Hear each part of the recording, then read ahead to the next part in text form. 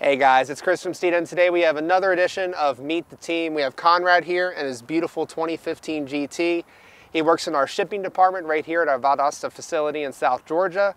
Conrad, tell us a little bit about this 15 GT. All right, so far what I've done with Steeda, I've done the spacer kits, front and rear, Steeda cold air intake, the open lid, and it got a long tube headers, BBK long tube headers with a Corsa mid pipe with the Borla attack catback system. Wow, that's loud.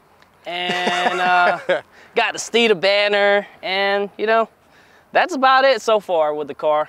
So what size spacers did you do front and rear? Are those 20 or 25 millimeter? I'm pretty sure it's 20 in the front and 25 in the rear. Nice, nice, nice. No, that looks good.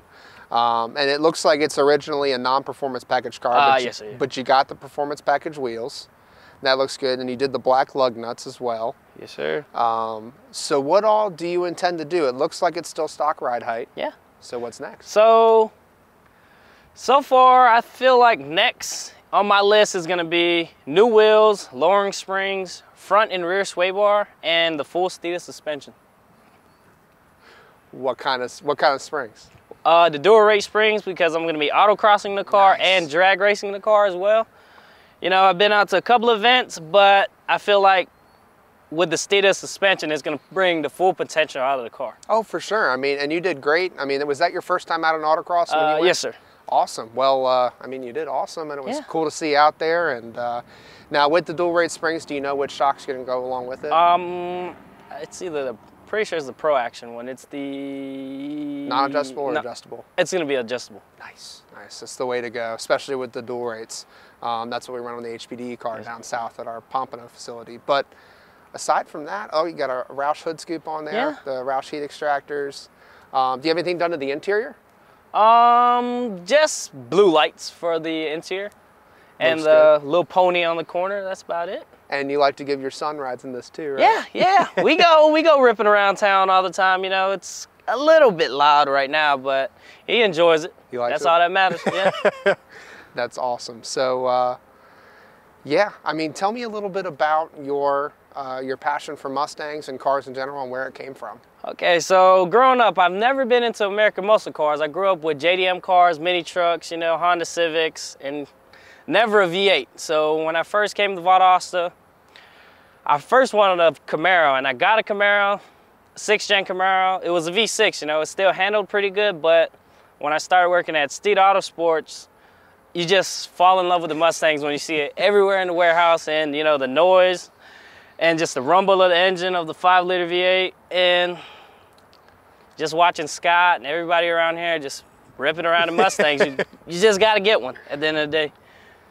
Got to be a part of the team and a part of the family. So went this route, said goodbye to the Camaro, and bring this thing home, and that's all she wrote.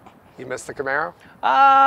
You know, it handles a lot better, I'm not gonna lie. Interesting. But power-wise, speed, will never touch this car here, never.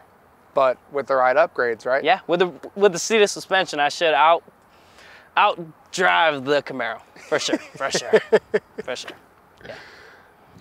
So tell us a little bit about how you got into cars in general. Yeah, you know, when I was younger, played football, Little League football, just to stay out of trouble. Went to the drag strip with my uncles and aunts and stuff, so you know what I mean? It really started off from when I was about 15, 13 years old, when I was still living in Guam, and then came out here. You know, still was into cars, but not really until I started working for Steeda Autosports, and then I saw all the Mustangs, fell in love with it as soon as I started working here, fell in love with the automotive industry. I'm going to college for Master Tech certification. So, you know, just growing up, seeing cars, going to school now, and working around the automotive community. So that's really what got me here.